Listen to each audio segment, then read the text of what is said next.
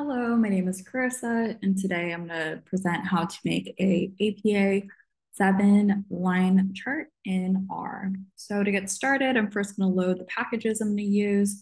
If you don't have a package already loaded, you can also see them over here. You could run install.packages and then put the package name in quotes, and then you would go ahead and load the package itself. So the first thing after I load my packages, I'm going to load my data. So here I'm just loading my data set. And then in this row, I'm going to go ahead and select the columns that I am interested in. So this is saying that I'm selecting all the rows. I'm just selecting columns 1 through 4. And then for the sake of this example, I'm going to go ahead and add a group variable. And I'm going to use the rep function. So what I'm saying here is I'm using rep, and I have entered a set of group 1 and group 2, and I want to repeat each of these 15 times. So if I run this, it's going to give me group 1 and group 2, each of them 15 times. So I could look at the head of the data. I have ID, which is the participant. I have trial 1, 2, and 3, which is response time, and I have group. Now to actually look at the data itself, we can describe it. We can use the describe by function to describe the data by group. And so here we have group 1 and group 2.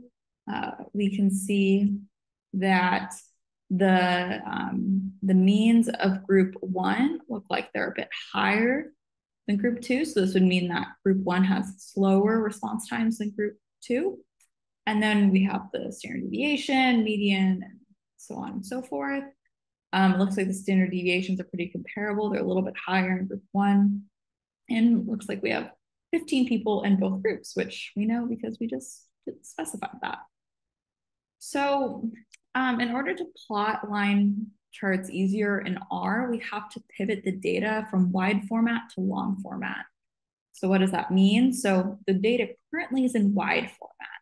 That means that each person is a row. So person 1 has completed 3 trials and they're in group 1.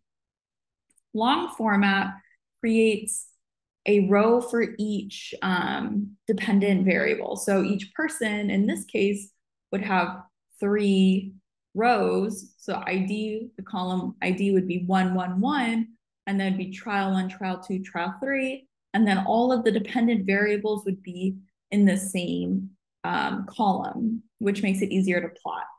So we'll just go ahead and do it.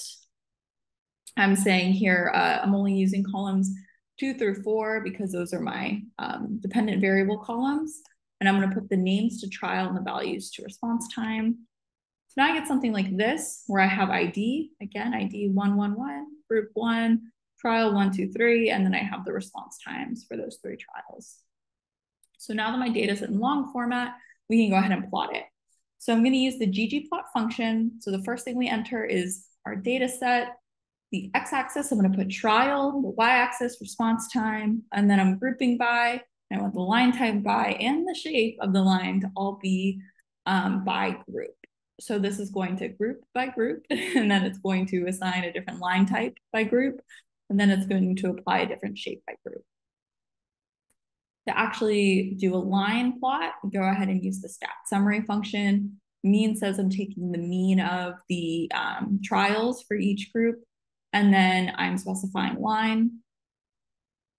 And then for stat summary, again, we just enter the aesthetics, and I'm specifying that I want a point at the mean. And then for the x-axis labels, I'm just going to go ahead and relabel the x lab to be trial, the y lab to be response time in milliseconds. And then I'm going to apply the APA theme, which is close to APA theme, but it's not quite an APA themed plot.